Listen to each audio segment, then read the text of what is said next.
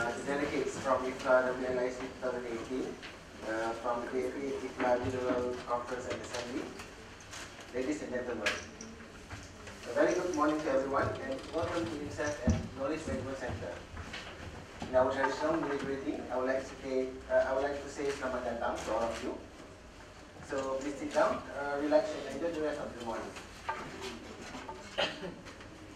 Alright, so my name is Muhammad Lutfi. I'm an executive here at the KMC, and I'll be your MC for the rest of the morning. So we thank you all for gracing this occasion. We are delighted to welcome every delegate to our university and extend the warmest welcome to those who have traveled from distance. I would like to express our heartfelt gratitude for your presence at this memorable occasion. It is indeed a pleasure to have you all here today. So right now, I would like to, it is my pleasure to now invite Professor Dr. Azmi Omar, President and CEO of INCEIF, to deliver his opening remarks for this morning.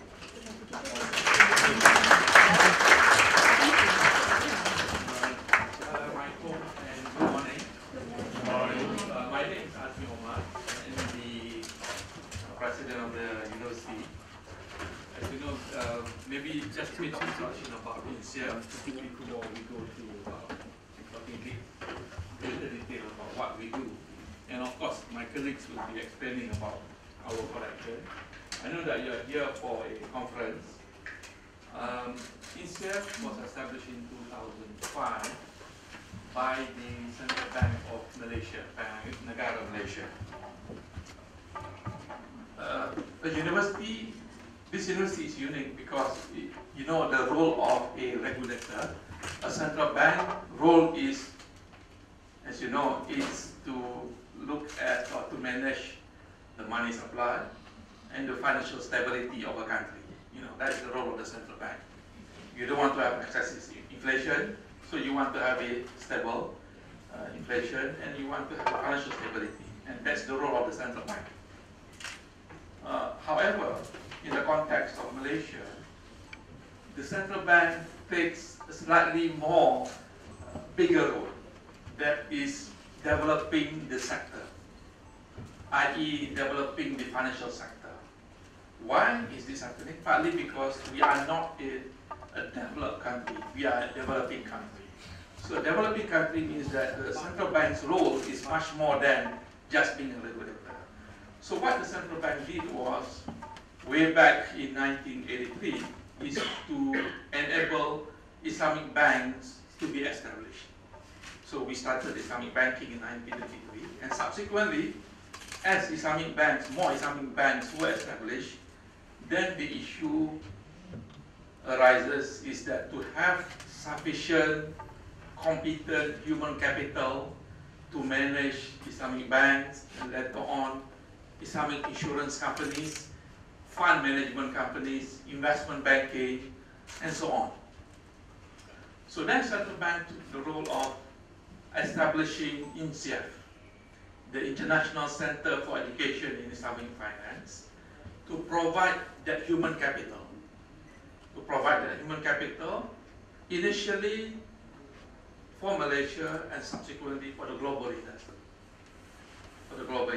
So, as we take on the role from 2005 onwards, we have students coming from all over the world.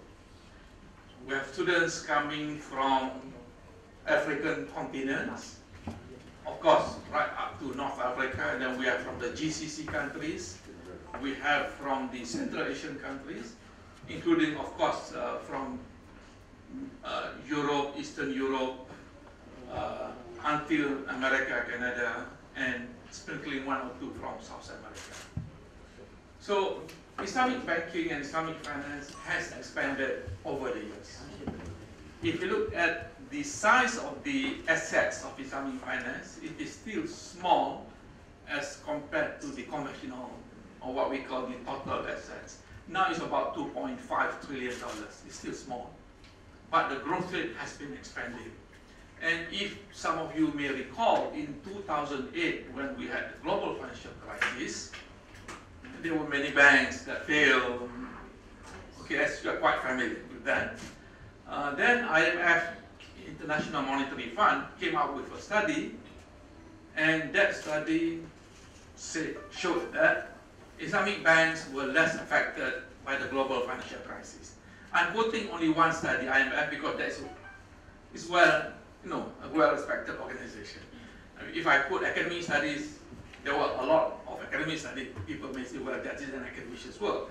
But I'm quoting IMF studies. So Islamic banks are less, what we call it, susceptible to the financial crisis. And this is proven by a number of studies, including IMF. So the demand for Islamic finance has been increasing over the years in many countries. The latest edition of an Islamic bank is in Suriname, in South America. Last December, one bank was converted from a conventional bank into an Islamic bank in Suriname. Although Suriname is a small country, yet just to show you that the demand is there in many countries. So instead of taking the role of providing the human capital, we offer master's and PhD program. We do not offer undergraduate program, only master's and PhD program. So what we do is that apart from offering the graduate program, master's and PhD, we do have specialized programs, trainings, and so on, not only for bank executives, but also for board members. And we do training in Africa, in GCC countries, plus in Central Asia, and so on. We do also training here in Malaysia. Why in Malaysia? Because a lot of people want to learn Islamic finance in Malaysia. Having training here, they will be able to meet up with the regulators, central banks, capital market authority, what we call Securities Commission, and the market players. So Malaysia has a whole ecosystem of Islamic finance. And being a university under the central bank, our collection, the Knowledge Management Center collection, specializes on Islamic finance. So we have a collection both physical as well as online collection. So we have the best collection in the country. Yes, and as you know, Islamic finance being a niche area, there are not many literatures. So this is where our people are working together with other institutions to enhance the collection further. So that's in a nutshell what we do, specializing in Islamic finance, Islamic banking, and the whole spectrum. And our faculty members specializes in a number of areas. One area which is quite popular to, or quite familiar to some, is called suku. I'm not sure whether it is familiar to you, suku. Suku used to be a word that is, archaic or something foreign to many people. But if you have been reading economic magazine, suku has been used for the last 10 years in economics as a term. It's an Arabic term for the equivalent to bond. When a company or country issue bond, the equivalent in Islamic finance is called suku. So we have specialists in suku, where we have to structure the deals for both corporations as well as for government. And then also we have specialists in the remaining capital market, the fund equity side. For the fund equity side, we have index, Islamic indexes. We have Dow Jones, we have FTSE index, the Financial Times Stock Exchange index, and so on. We have the FTSE ESG Sharia index, the Environmental Social Governance index, and so on. So we have that spectrum. We have the insurance side, we call it takaful, and then we have the microfinance. That's also another big area. And there are other areas such as, which is not equivalent or available in the Western literature, is what we call, and we're still using until today, the Arabic term called zakat and wakaf. Okay, zakat and wakaf, these are also used. We even in INCEIF, we have just developed together with IBM a blockchain application on zakat. Okay, so we are also very advanced in the sense that we are using technology to our program as well. So again, let me welcome all of you. I know that you have discussion with my colleagues. Okay, so this is what we are doing. Being a university under the central bank, we have to be cognizant of the development in the financial sector. And as you know, financial sector now is being overtaken by technology. You get less and less people being employed in the bank, human beings, and these are taken over by AI, artificial intelligence, and so on. Okay, so our role is also to keep abreast with this development. So we are also incorporating all those changes into our program. Okay, as an example, a simple example, for us as Muslims, when we select stocks in the stock exchange, be it in Europe, US, and so on, we have to ensure that those stocks meet the Sharia requirements. Now, with artificial intelligence, we are using AI to choose stocks based on those requirements. So we need not have humans to do it, but we set up the parameters, and these are done through artificial intelligence. So these are examples of what you call robo-advisors and so on.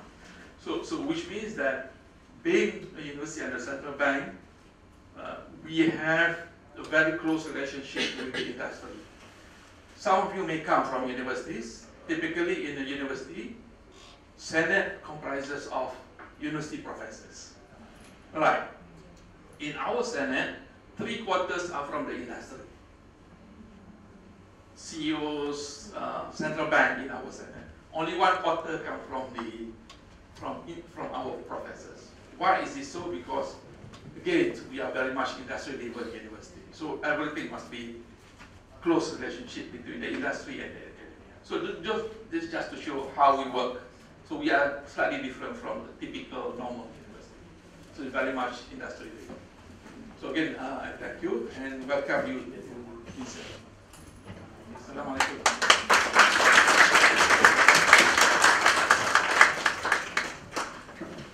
Thank you very much, Dato' Azmi, for this inspiring message.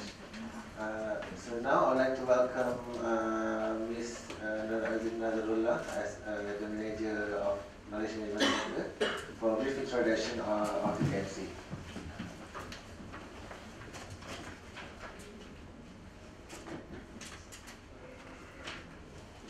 Hello, hi, good morning. My name is I'm the manager for the Knowledge Management Center, or we call it KMC here at INCEIF. First and foremost, welcome and selamat datang to Malaysia. Thank you for selecting INCEIF Knowledge Management Center for the library visit. On behalf of the team, we feel honored and we hope that you will find our knowledge sharing session today beneficial for you and for your institution. For those who are first timers in Malaysia, I hope that your stay in this country have been splendid so far.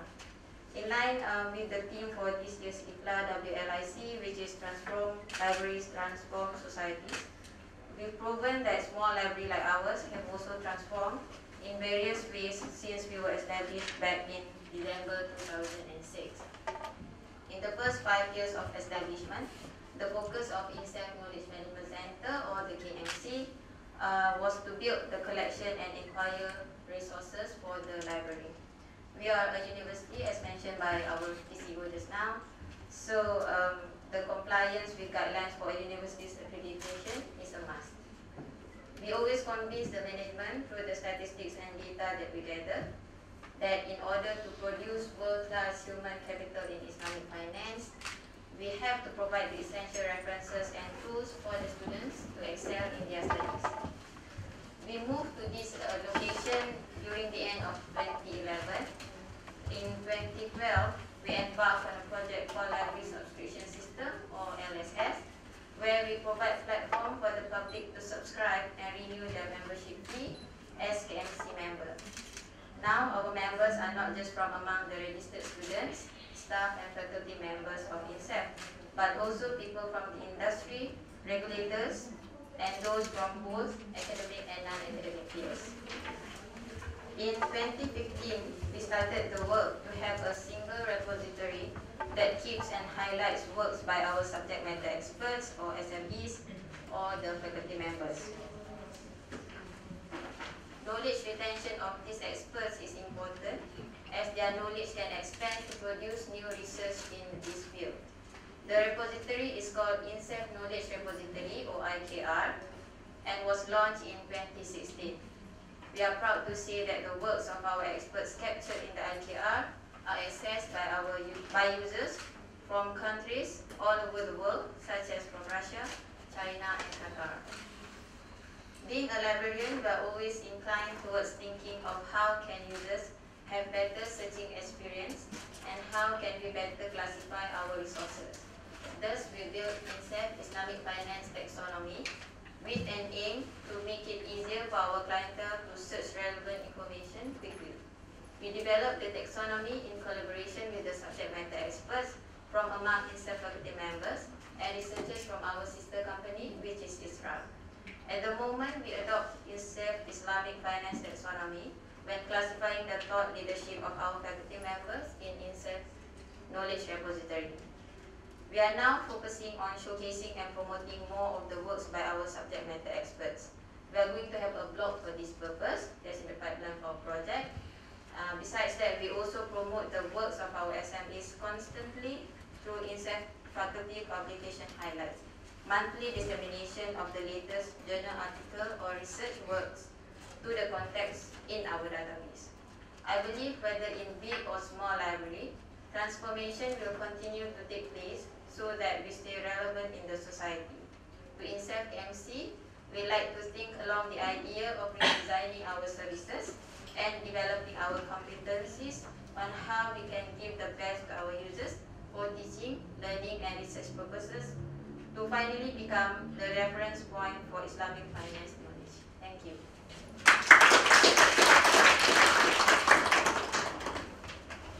Okay, so thank you, Ms. Yasmina, for the wonderful remarks.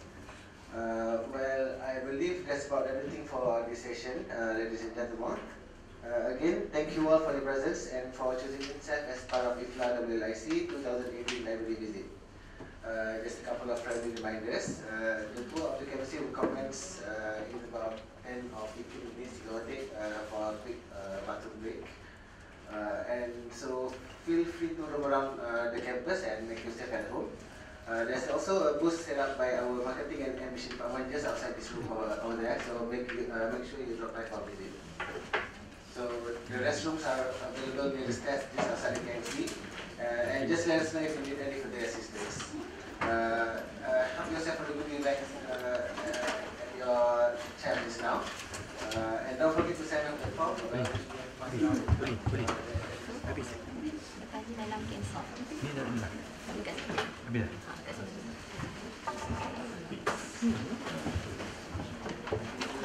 Lepas tu, letak.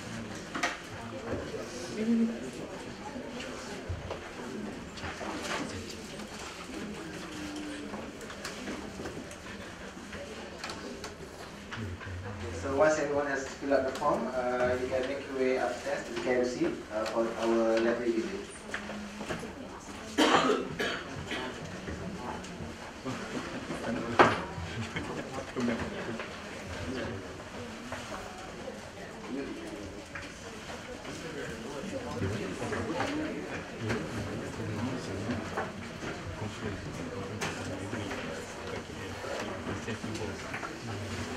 Busy dah.